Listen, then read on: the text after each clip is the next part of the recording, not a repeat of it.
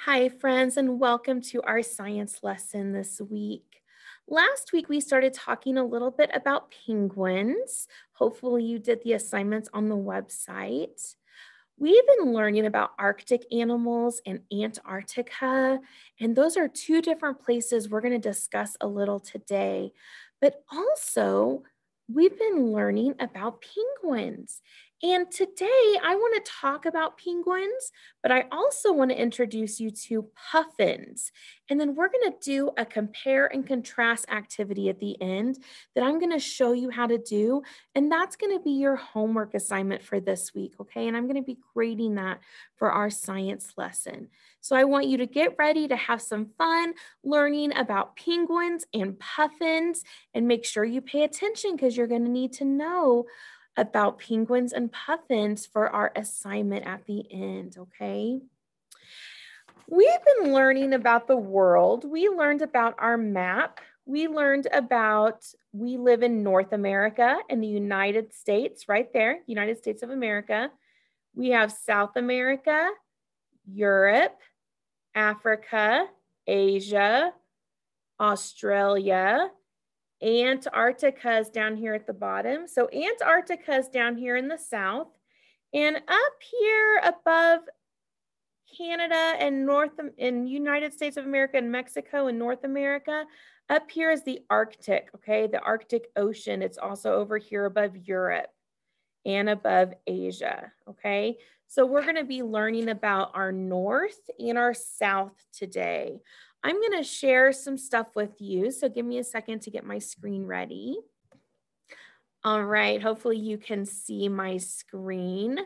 We started learning about Arctic and Antarctica, and this is on our website from last week, so I wanted to go over this with you. The Arctic is in the North Pole. It is the Earth's largest biome and home to polar bears, the Arctic fox, walruses, seals, whales, and many people. It is also the only place where you will find a narwhal. A narwhal is like the unicorn of the ocean. But did you know that there are no penguins in the Arctic? Instead of penguins, there's an animal called a puffin, and we're going to learn about puffins today. So down here we have some polar bears. Okay, there's seal. Now, Antarctica is a continent located in the South Pole. North is at the top, south is at the bottom. Antarctica is actually a desert. It's very dry. It is the driest and coldest place on Earth, made mostly of ice. People do not live in Antarctica for year round. It is home to penguins, the snow petrel, which is the snowbird, and seals. Few plants or animals can survive because it's so dry and cold. So scientists go to visit there, but they don't live there the whole year. And there's some penguins. So then down here, you learned about the life cycle of penguins. And I have a new video for you to watch this week where you can actually watch a baby penguin being born. So the penguin starts as an egg. Penguins lay 1 or 2 eggs at a time, and the mother and father take turns keeping the egg warm for about 40 days. That's a little over a month. When they're born, they're called chicks. A baby penguin is a chick. They are blind when they're first born. They can't see yet, and they're kept warm, and they are fed fish by their mommy and daddies. After they start to grow a little bigger, they're called a fledgling. And now they have to learn how to go get food on their own in the ocean. And then eventually they grow up to become an adult. So I want to show you a little video about penguins. This is about a little baby chick. Now on the website, there's one for you to watch of the chick being born, but this is once the chick's born. We're gonna watch it getting ready to take its first steps. Let me turn my volume up. All right, so hopefully you remember watching about penguins from last week on the website. So I want to show you a little video about puffins, and then we're going to talk and compare and contrast penguins and puffins. Okay, let me hide this so we don't see it. So these are puffins. Can you say puffin? Good job. Puffins. Puffins might look like penguins, but they're totally different birds. Puffins are sometimes called sea clowns because they look extra silly. Their Latin name is Fratercula arctica, which means little brother of the north. This helps distinguish them from penguins too. Penguins live in Antarctica, all the way at the bottom of the earth, while puffins live up north in the Arctic Ocean and northernmost parts of the Atlantic Ocean. 60% of the world's puffins live near Iceland. Puffins can fly. They're so cute. They have waterproof feathers that help them stay warm in the cold sea water. In fact, most of the year, puffins live directly on the water. Puffins make a sort of growling sound. Did you know puffins mate for life? That's right. When a puffin is between the ages of 3 and 5, they typically choose another puffin to be their partner for life. Puffins can carry multiple fish in their beaks at one time, and they bring those fish to their puffin babies several times a day. Yum! Puffins aren't endangered right now, but that doesn't mean they don't still need help. Their habitats are threatened by pollution and overfishing. Puffins are awesome. What's your favorite thing about puffins? So let's talk about puffins and penguins a little bit. I'm going to share a different screen with you, so give me just a second. All right, hopefully you can hear me and see my screen. Penguins and puffins. We're going to talk about some ways that they are the same and some ways that they are different.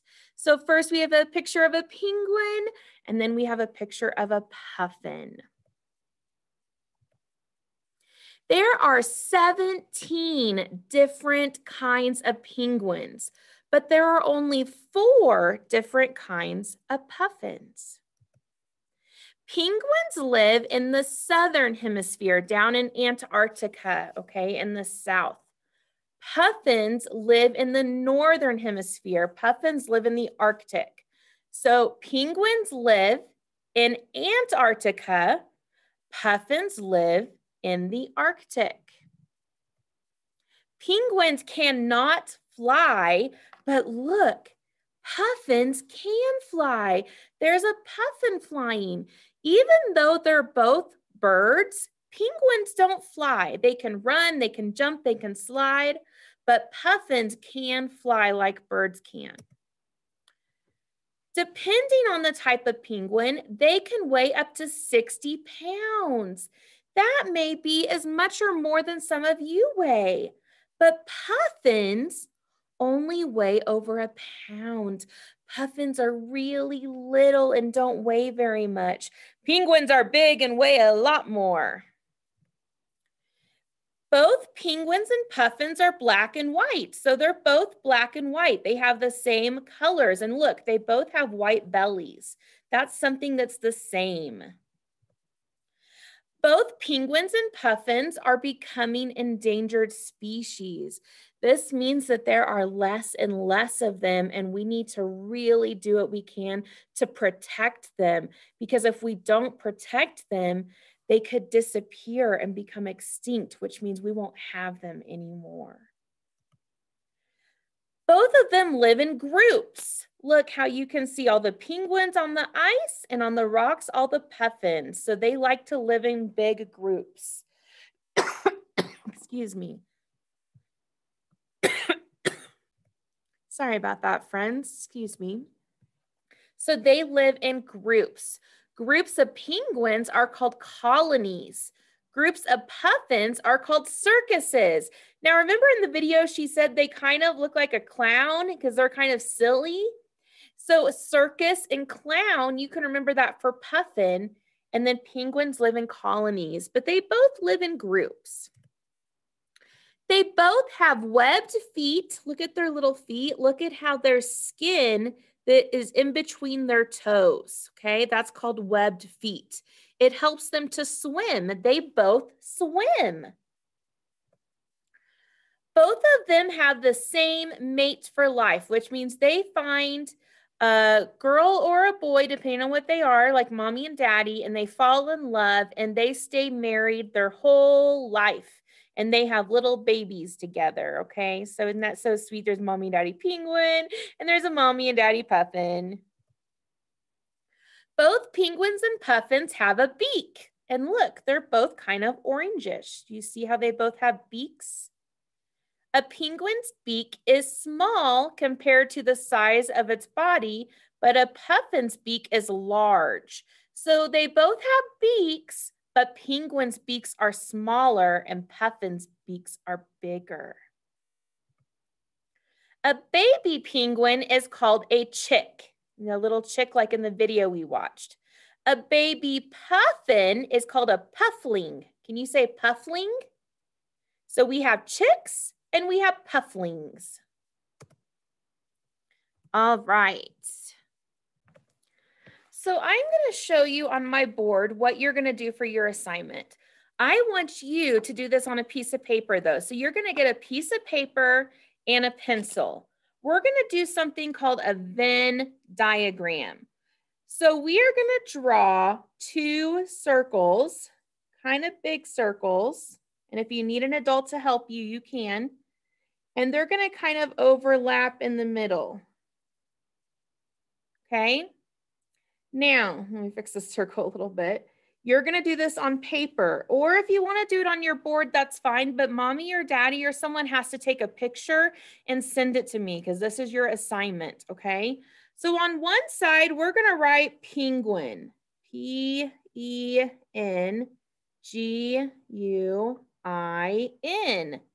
And on the other side, we're going to write puffin, P-U-F-F-I-N.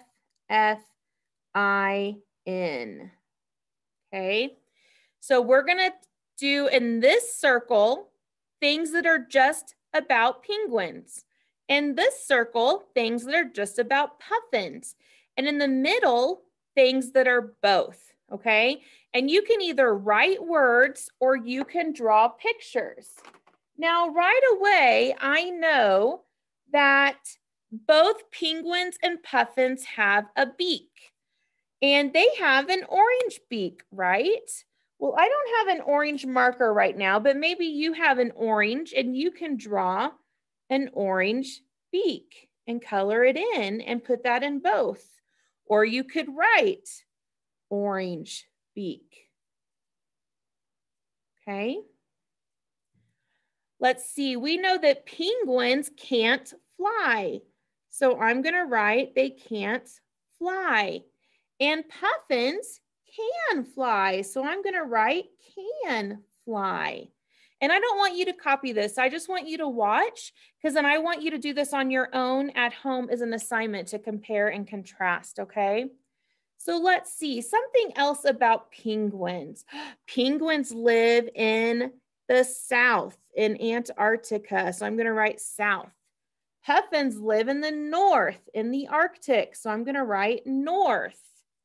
Okay, or maybe you want to draw Antarctica and Arctic, or maybe you want to do an arrow down for South and an arrow up for North. You can draw pictures too.